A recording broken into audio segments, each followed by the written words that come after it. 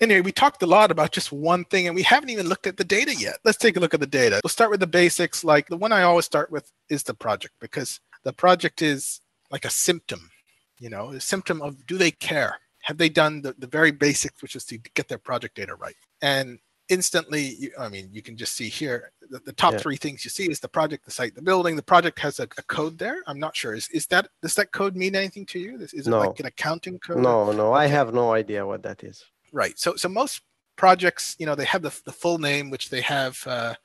Most projects have two names, and this goes for. We'll talk about naming quite a bit because this is there's a lot of confusion about. But the AEC industry loves to have two names for everything. They have the long name. The long name is what you put down on contracts. It's like the full name. You spell it out to your colleague or to anyone who wants to really know what it is. And then you have the short code name. And this short code name is the one you put in your files. Like if you have a XYZ project, you name it XYZ-A for architect dash, whatever numbers you use for your project. That kind of XYZ you have is that short code name. You have it in your transmittal system, in your email prefixes. That's your code name. And same with the building, right? The building might have a short code name. If you have many buildings on a site, this is building A, B, C, building 1, 2, 3. The full name might be something longer and descriptive. It depends totally on your project, of course. It might be even a marketing term, who knows? But you have a short code name which you code it on. Let's say you had a big site plan with 12 apartments. Like the thing you label it, that short code you use. Same with rooms. With rooms, there are always two names for a room. You have a short code name like room 1001. That's the code name. Then you have the long name like communications room or, male bathroom or storeroom. That's the long descriptive name. So there's always two names, always comes in pairs. And that's what we're looking at here is the code name. So the code name for the project is 21121, which according to you has no meaning. So that's a red flag. The code name for the site is default. That's definitely a red flag. The code name for the building is nothing. That's an even bigger red flag, right? If I was a facility manager and I want to press a button on the lift and see what's in the model, that should be the code name, like G1, 2, 3, and so on. Okay. The long name would be things like ground floor, mezzanine, lower ground 1, so something like that, podium, rooftop, that's the long name. And you can even see here there's an inconsistent, like plan -1 maybe. Yeah, and after and then that, they change floor. Yeah. They change the naming scheme. They don't capitalize it, and then here doesn't have a number. Maybe I don't know what TAC plan means. Maybe it means roof. Yeah, the roofing. That's okay. Roofing. It's roofing. Yes. Perfect. So just a little bit of consistency. I agree. I spotted that as well. It looks weird.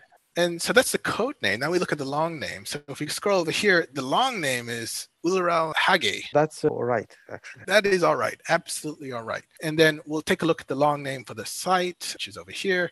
This one doesn't even have a long name. But how do you define a site? Who is responsible to give a name to the site? It depends on the type of project. If you have a large real estate owner who has multiple sites or many subsites within a bigger site, for example, you have a campus or a defense precinct or whatever, a health precinct or a defense base or whatever, then depending on how that's laid out, they may have multiple site names. If it's not the case here.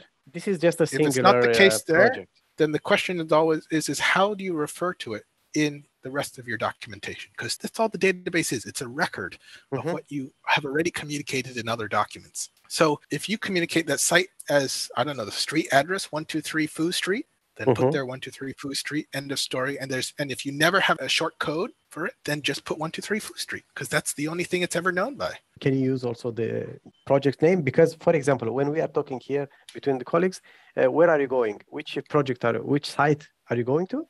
We say the project's name. Correct. And if that's what you put in all of your exchanges, in the contracts when you sign it, if that's what you call the project when you sign it in the contract, and if that's what's in your file names when you send it, right? Every file name generally has the project code in it, almost always, right? That's a convention that our industry has established. That should be your project code name. If you say where are you going on this site, and the name you say, that's what it should be. Okay. If that's what you've written down, like generally you'd also have the site name in the contract somewhere, and maybe it's just a short address, and so be it. But site it will be less important if it's these smaller, simpler sites. It has more importance in these larger, more complex projects. If you're only dealing with one building, it's of less importance. If you have a big real estate portfolio, especially, that's more important.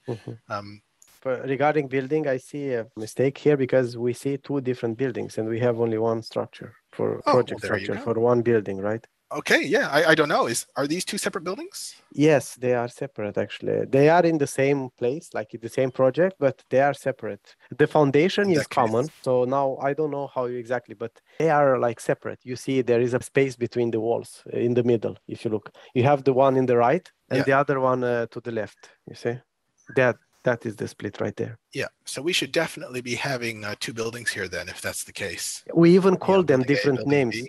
The one to the right, we call them building B, and the one to the left, building A. So yeah. There you go. I should see building A, building B in here. And same with the stories. I should have, different levels on building A, different levels on building B, and so on. Yeah.